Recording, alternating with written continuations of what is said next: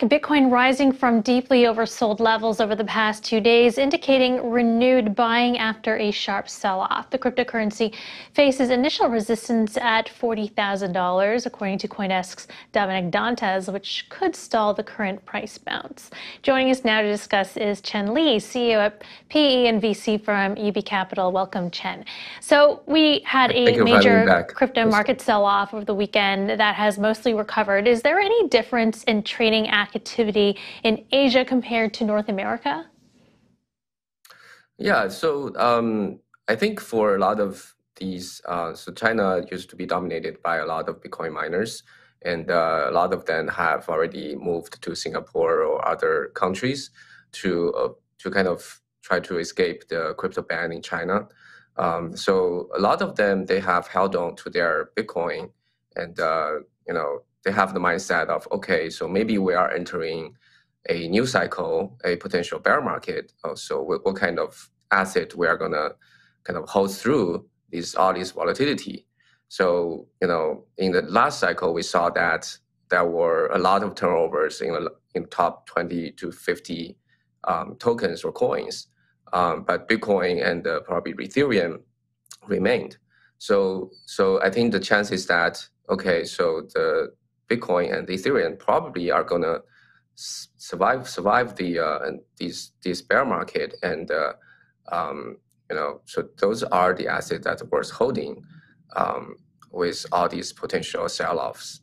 And there's a lot in there I want to kind of dissect. So the miners had to leave. Are they having to sell their Bitcoin in order to pay for whatever expenses they have to pay for in that move? And are they selling, if they're into altcoins, do they have to sell their altcoins for BTC because they need to get off into on and off on ramps with fiat money, and so Bitcoin is an easier way to do that, so they have to sell their altcoins for Bitcoin and then exit the market if need be through Bitcoin. Do you see that happening? Yeah, I mean, there definitely has been some consolidating. So a lot of Bitcoin miners or crypto holders have definitely diversified and took the opportunity in the last 12 to 18 months to make a lot of profit in altcoins. But as they're seeing these incoming potential bear market, they definitely retreat into Bitcoin or Ethereum.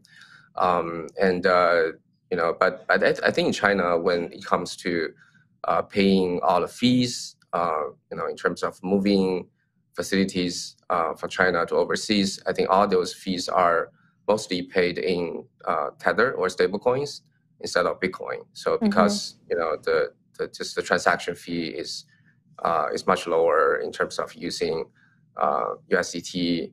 But it's very interesting that in China, people are mostly using USDT on Tron network instead of Ethereum or BSC.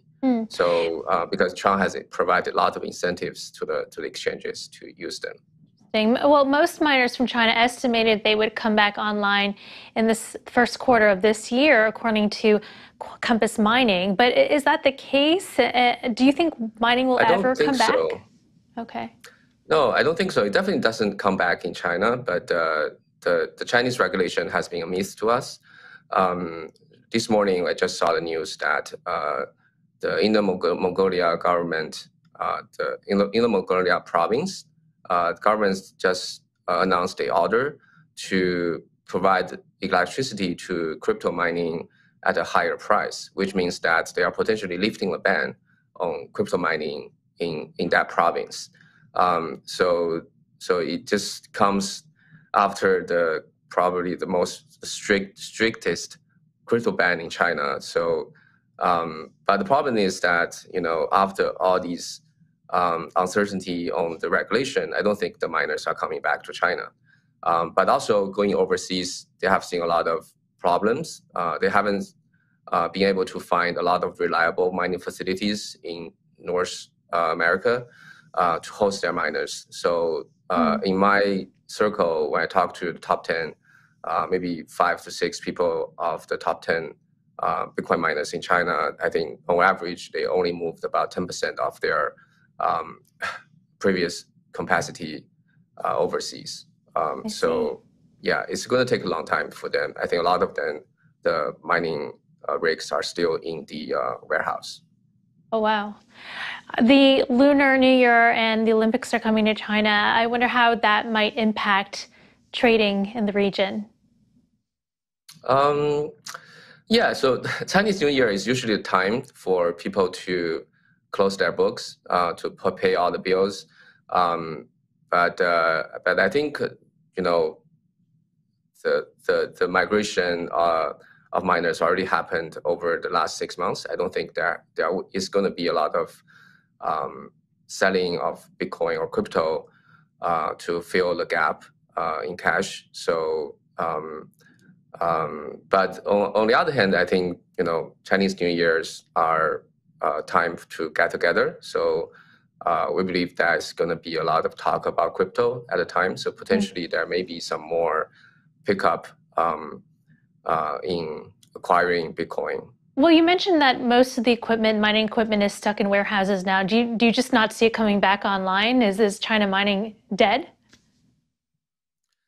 Yeah, I think in the recent future, and unless the crypto miners saw more consistency in the policy making that the China government allow or even incentivize Bitcoin mining, or if it comes from like the president, like what happened in Russia, then I think Don't know it if may happen. But at this don't know point, if that'll happen anytime soon, though, Chen.